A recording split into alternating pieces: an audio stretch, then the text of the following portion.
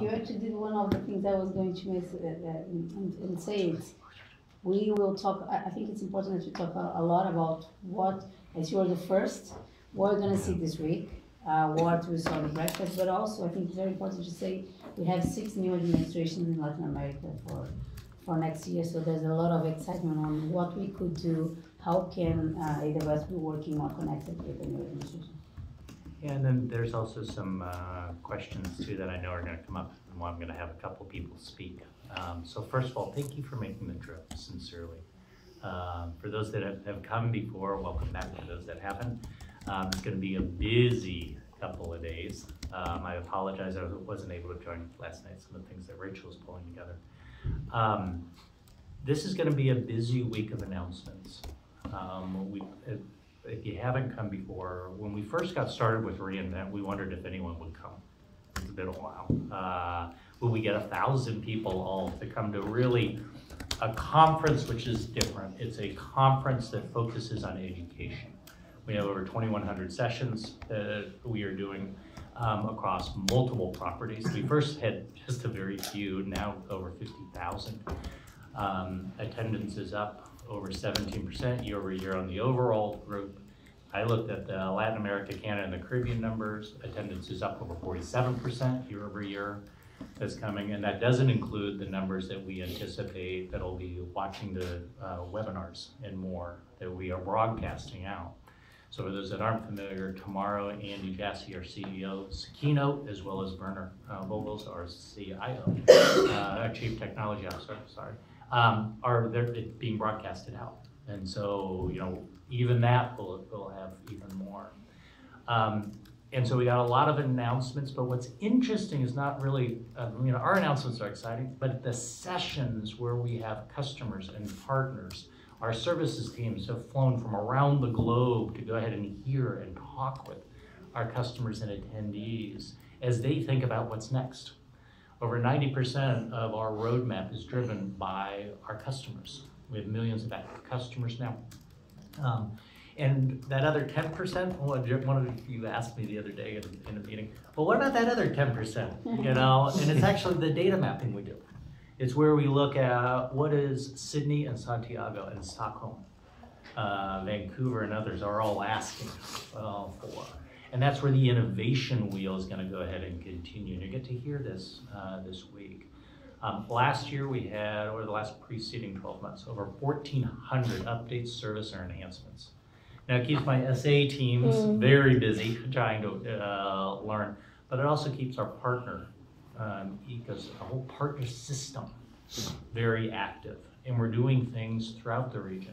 In Mexico City, in Brasilia, in Sao Paulo, in Santiago, in Buenos Aires, and more, where we're having sessions where we're training our Amazon partners to go ahead and provide the myriad of solutions at a local level that can go ahead and do amazing things. And that's where we've really seen innovation in Latin America.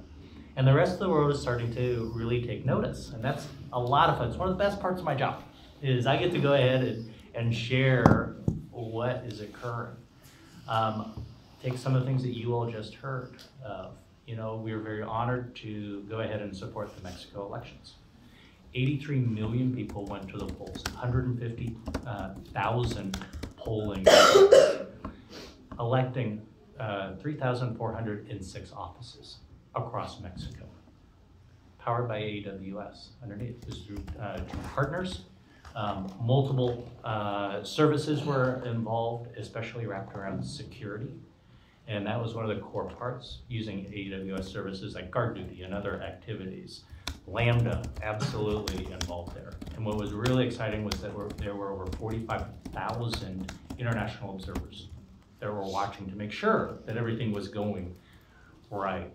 And it went, you know, perfectly, where we went ahead and briefed 932 of your peers that were all camped out around the center part looking for the election results and being able to not only give the election results, but to go ahead and drill down into the data that's there. We had a very busy weekend going through that elections. I didn't sleep much. Guillermo's team did not sleep. We had our big events team, for those that don't know, for larger activities or those that we, our partners or governments ask for additional services. We had our big events teams on watch. Alex's and Glaber's team were heavily involved in making sure that everything ran incredibly well, and it did. In fact, there was actually one application that was on-premise that then started to get under attack, and the teams jumped in and helped move it to the cloud, wrapped it with guard duty and more, to go ahead and have that continue. There's something on the store, the power of the cloud that we could go ahead and do. But it's not just in Mexico. Guatemala, Ministry of Education, as an example.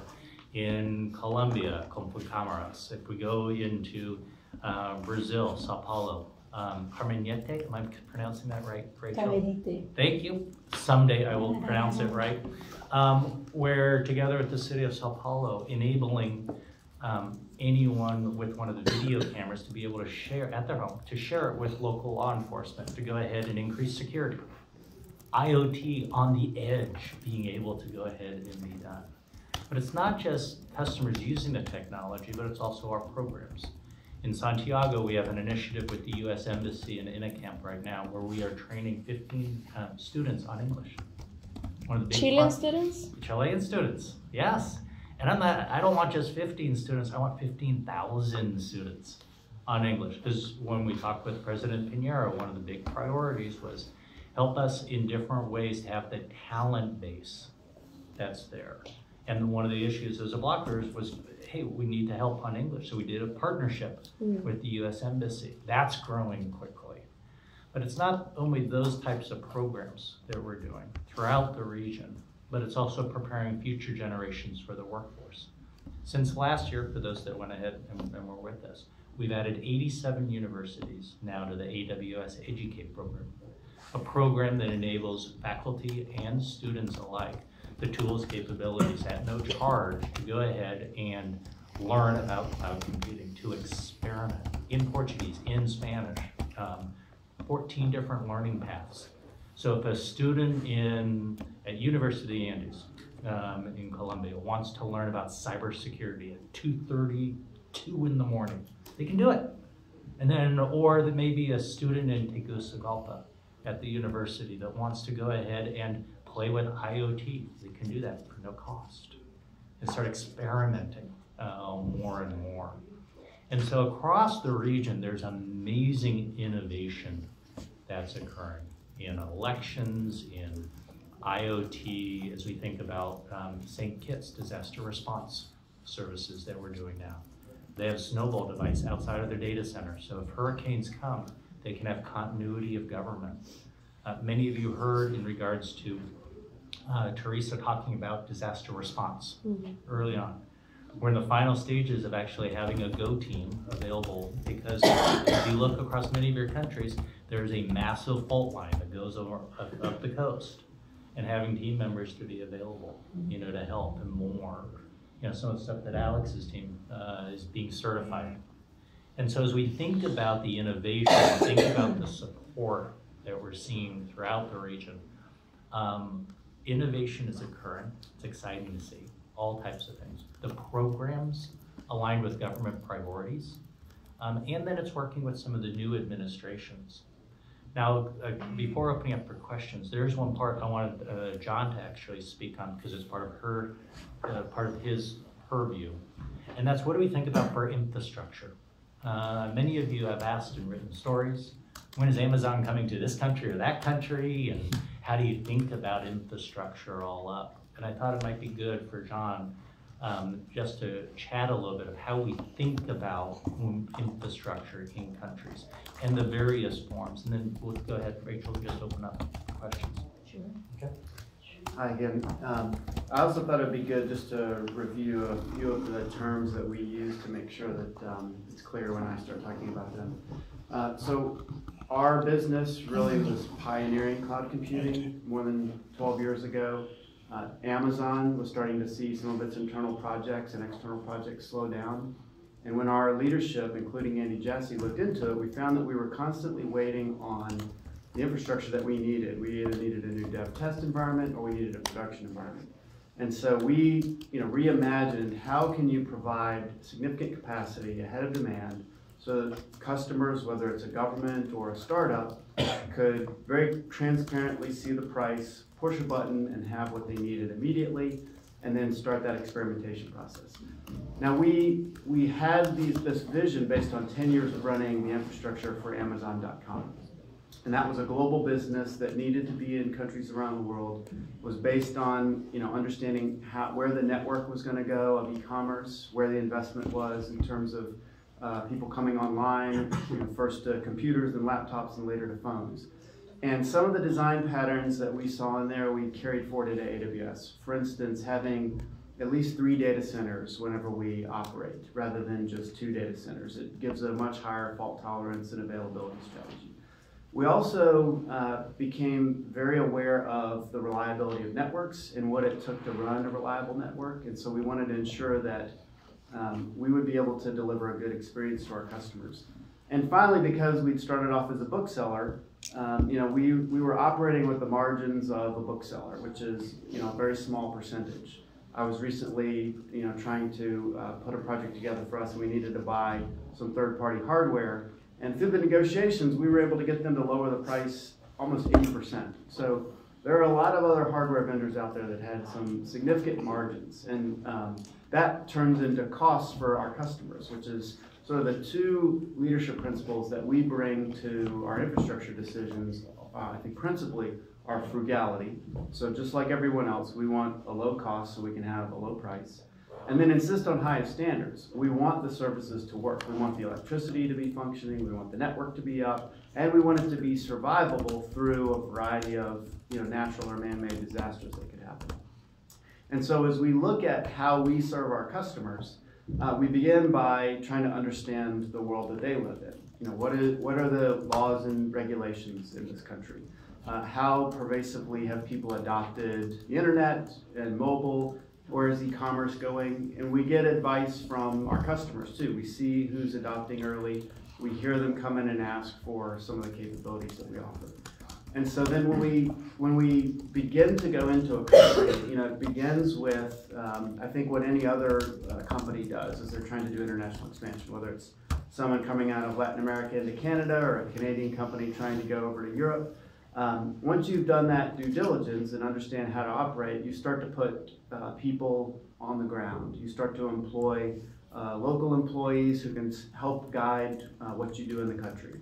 And so we, like many other companies, will create what's called a marketing entity or a sales and support entity who can go in and start to have the direct conversations with customers.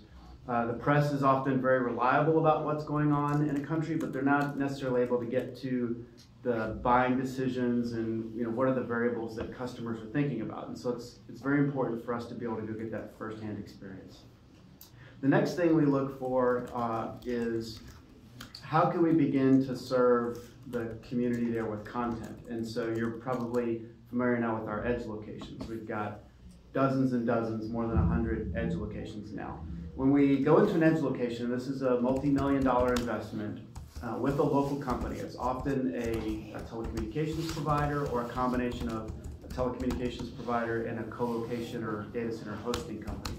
Because we need to be able to store the racks that we're going to land in the country. It needs to be connected to the local network so that we can start offering things like Amazon Prime Video, or that we can support customers like Netflix with the content that they want to deliver, or improve the resiliency of the web experience for local customers. So for instance, when we add an edge location, it comes with some pretty critical services like AWS Shield, and that sort of a service lets you as customers stay where you are in your current data centers, begin to route your internet traffic through the AWS Shield, and in turn you start to pick up denial of service protection and the same sorts of protections that we want to afford Amazon.com and all of the other customers who are doing commerce on the web. So this is very important for universities and schools who in the past have been the frequent target of cyber criminals or other organizations trying to maybe use the lower budgets of schools and the less secure environments that they have to do sort of all the sad things you see going on the internet. We also then can add to that capability one of the services Jeff mentioned, which is Snowball and now Snowball Edge clusters. So in the past, customers were trying to move their data into AWS. You can saturate a network by moving significant, certainly terabytes or petabytes of data in, and we have customers that do that. And so sometimes it's more expedient just to use a Snowball drive, work with DHL or UPS or some other delivery service like an AWS Solution Architect, and get it to the data center so that customers can get their data into a great service like Glacier or the Simple Storage service, get the protections from our encryption, and get the significantly lower price. How many people, just out of curiosity, have seen one of the Snowball devices? Sorry? Has seen one of the Snowball devices? One of our Snowball devices. So I strongly encourage, it's about the size of a Toomey suitcase, fully encrypted and more. They, the storage team has a great expo area that they're showing it now. And I would definitely go ahead, and in different configuration, whole live production type of things. Rachel, let's be sure to take them on over just to see. Because sometimes all of a sudden you're like, wow, now I see what you're talking about. This is the cloud, this is the part of the cloud you can touch, so you definitely want to go experience that. And you can take turns picking it up for exercise. It's about 45 pounds. Yeah, I was going to say, just want to say, Rachel, take her around, like, make sure it's possible. And to deliver that sort of a service, and with Snowball Edge Cluster, now customers also have compute and not just storage. So this becomes a device that customers can run in their data center, or in situations like Jeff alluded to with the disaster recovery. For instance, maybe you're trying to go into Puerto Rico, you're trying to help quickly identify who's coming into the Red Cross camps, what's their identity, how do they get reconnected with family members that they're looking for, how do they start to register, the home that they were in that could have damage. This is the kind of device that's proven to operate very well in such austere conditions. So that's an important capability that we can get into countries, and of course we need to work with all the local customs and duties to import and export this capability. So that's another critical step for us.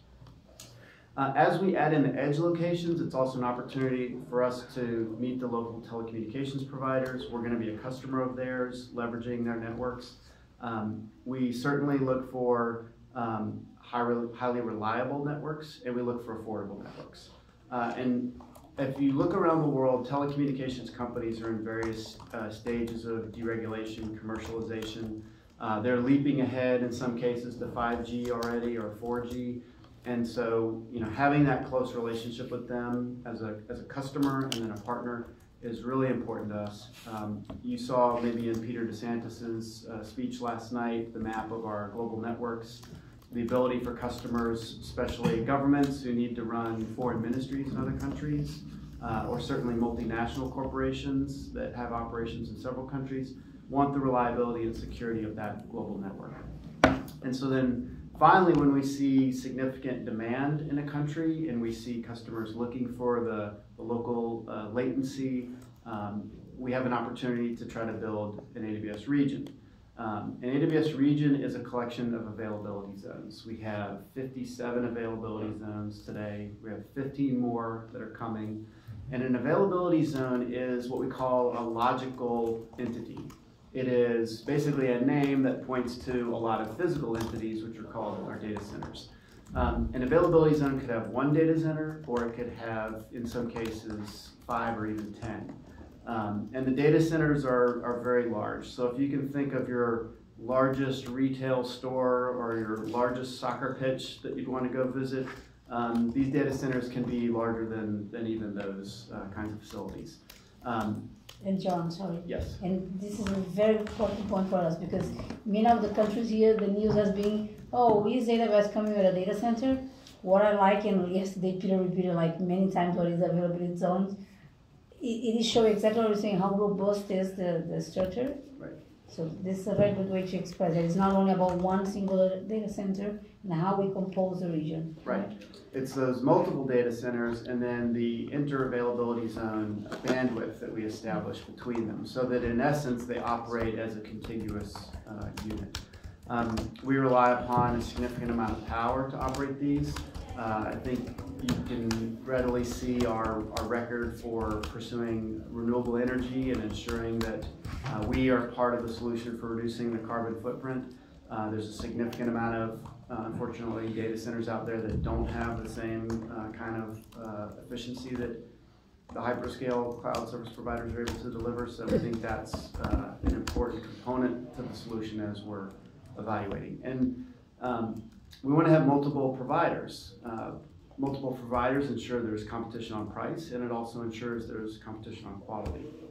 And so we'll spend a significant amount of time ensuring that we get the right price and we get the right service level agreements through the various agreements we have to sign with providers. Because when the network is down or the power is off, there is no cloud. And so this is a significant part of how we think about investing. And we're definitely willing to work with the local providers on improving their capacity and really helping them step up their game. It not only improves the experience for our customers, but as other providers come in, whether they be other co-location data center providers or other hyperscale cloud service providers, then everyone in turn benefits from those improvements in the reliability of power or the reduced costs. Because the last thing we want to do is build a region where the price is higher for people in the country than for them to go to, a data center in another country for us. So we'll spend a lot of time on that. We're willing to be misunderstood. We're willing to be accused of being slow-footed in how we think about this, because these are even more significant investments, and we want to make sure that we can deliver the best possible service, that great AWS experience across the globe, so that there's really no difference for customers. And so that's how we think about it. And that can be a multi-year process in terms of the due diligence that we go through. We're increasing the number of staff we have available to help us do these business cases and complete this due diligence. And as our CEO says, in the fullness of time, you'll probably see AWS infrastructure in virtually every country. And so we look forward to working with local companies and governments on how we can really pave the way for AWS infrastructure investment and that of Amazon or others after us. So then taking a look at what John said, and then I'll open for questions. If I look at when we started this business 3.5 years ago, we had Amazon, so it's not only us, but also our retail side. We had about 300 or so people in Costa Rica, about that or so, less than that in Sao Paulo. Jump forward now, we have retail operations and AWS in Mexico, big offices in the Santa Fe area that we've got. We have offices in Bogota, in Santiago, in Buenos Aires. We have expanded dramatically our Brazil footprint.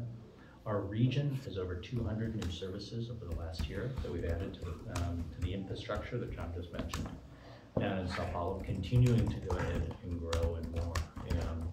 Add in as well for Colombia, we just announced 600 customer service representatives. So it's our retail side, it's not the AWS side. And there's some questions in regards to that. We're hiring to help help support our retail side. We have a global routing system. So if anyone wants assistance in French or in Spanish, Portuguese, out of Bogota, it gets routed.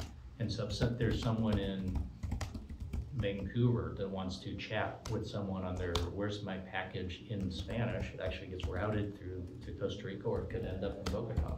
And so, both, the company continues to invest in Latin America, and it's not only the innovation side, but it's also what we're doing with our partner community. We have tens of thousands of partners now that are building successful businesses, employing locals, getting trained on up.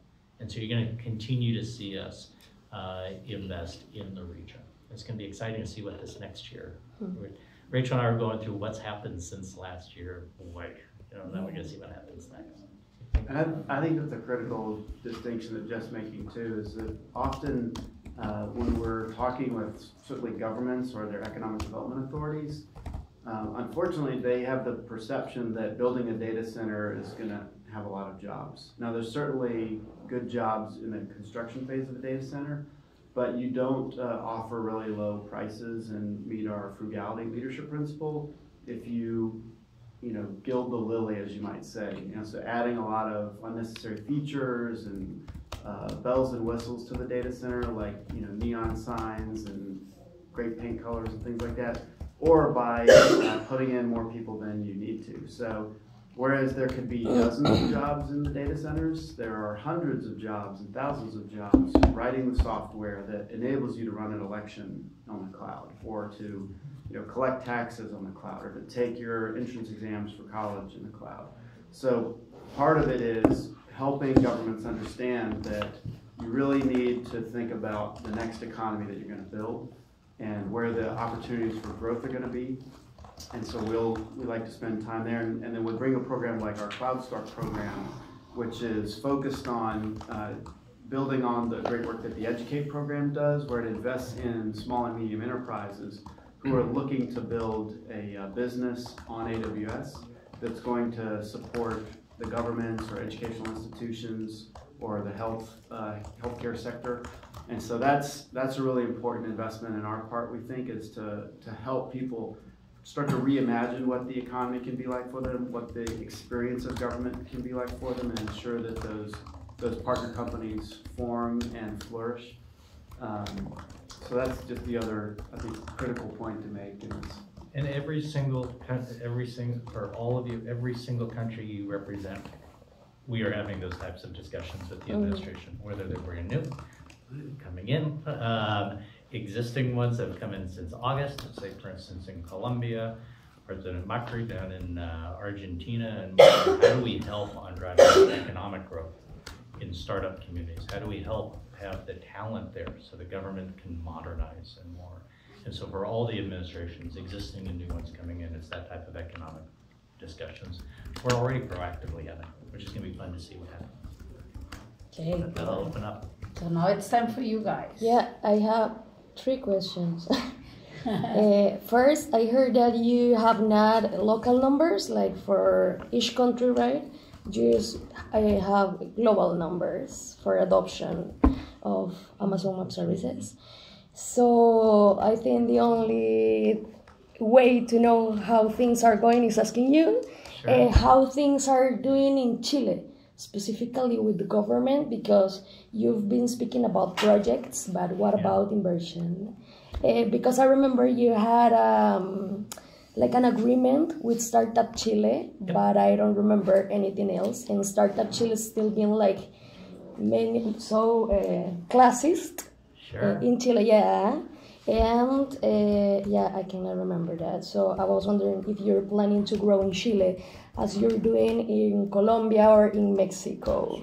Yeah, and maybe, Rachel, I'll let you guide on terms of where we go country specific, because I can dive into any of the wonderful countries here. I'll talk first on Chile. We've had a very long-standing relationship with the prior administration under President Bachelet and now with President Piñera. We are excited to open an office in Santiago, and in fact we just moved the office because we outgrew it so quickly. How many people do you have there? We don't report our individual numbers, but if you were to go ahead and look on the websites, our Amazon jobs, you'll see across all of the region we're growing. You're going to see them significantly increase as we just go into a new fiscal year. I can tell you, my team is asking you to release numbers of where we're going to already grow and working through. So you're going to see all the offices grow very quickly, both in our commercial services, our public sector businesses, and more. We had a delightful conversation with President Piñera in late May, June timeframe. Teresa and I had the opportunity to be there. She came on a trip where we went to Argentina as well as Chile. The administration has been very proactive in a lot of areas. I commend Minister Valente in particular, who's taken a very special interest in working with us. Startup Chile, Invest Chile, the different ministries are very quickly adopting cloud.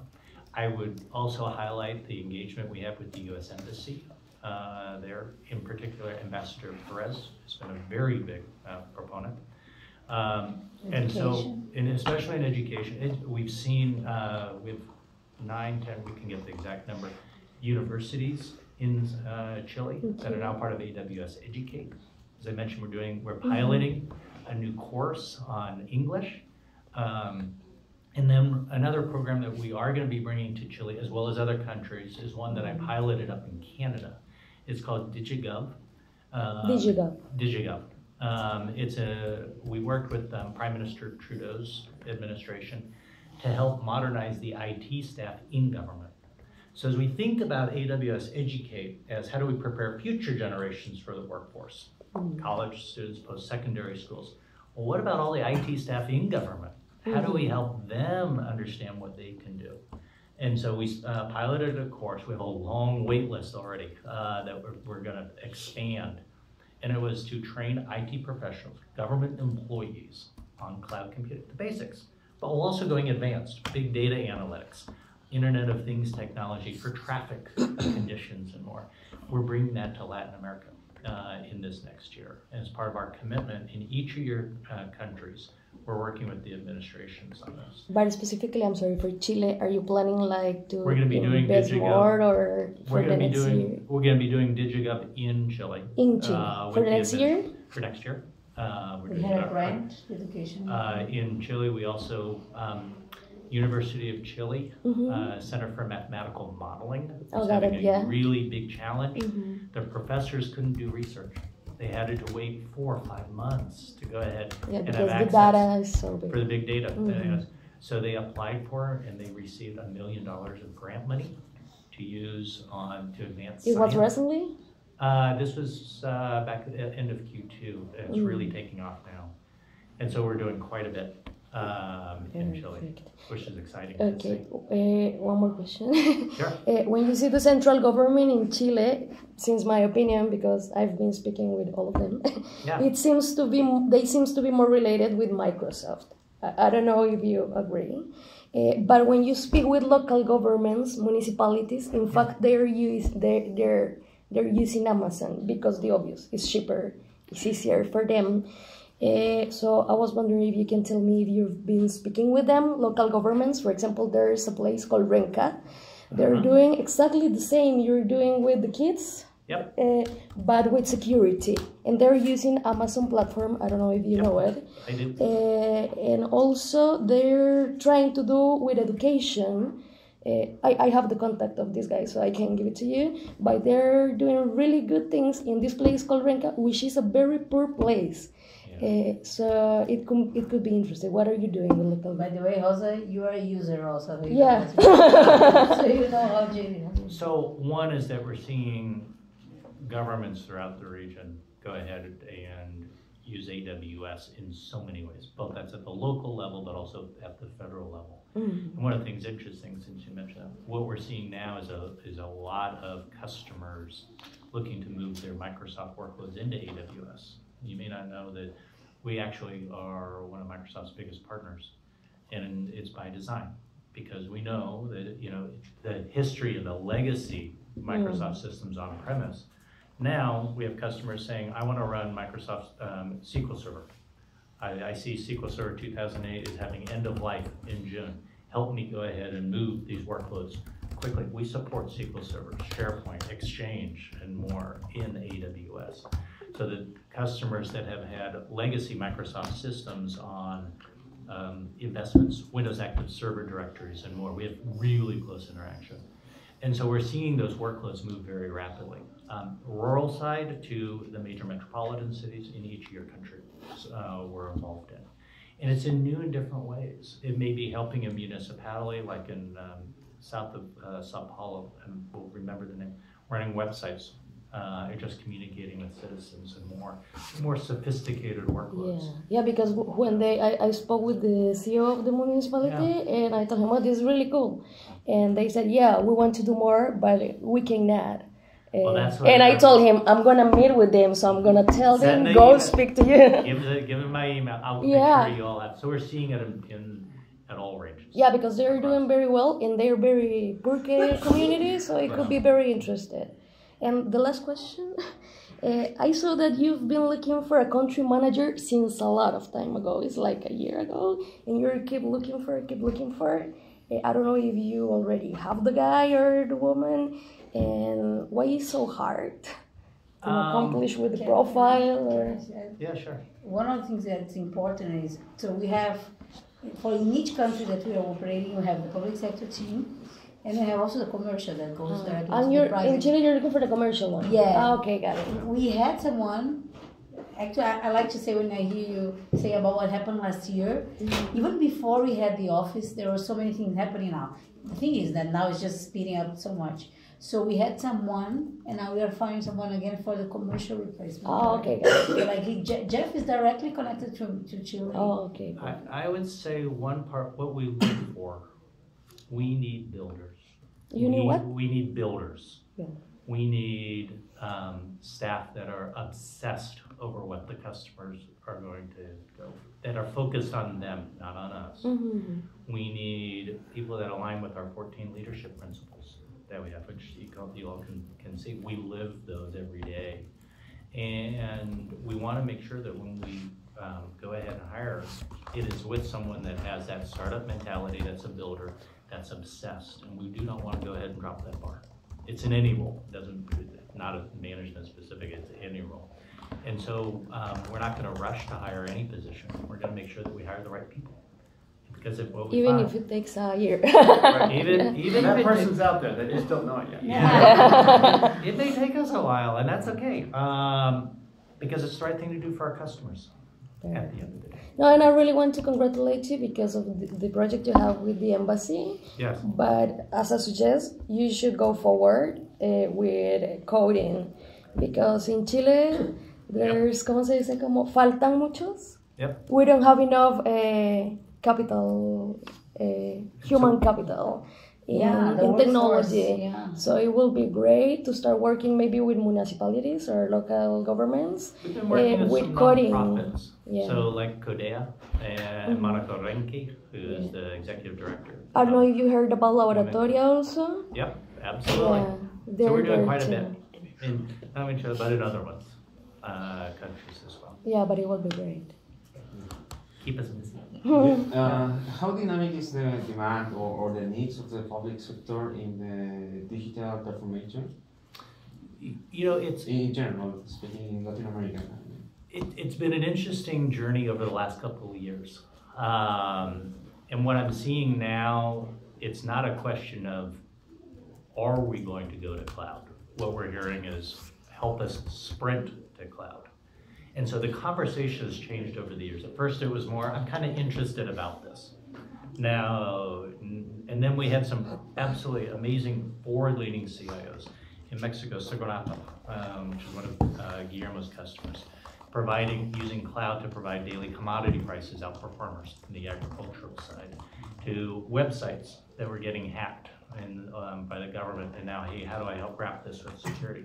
So now what we're finding across every country that we've talked to, cloud's the new normal, help me go fast. What are the global best practices that are there? What's Australia done, or Canada, United Kingdom, Singapore, and others, not just the United States.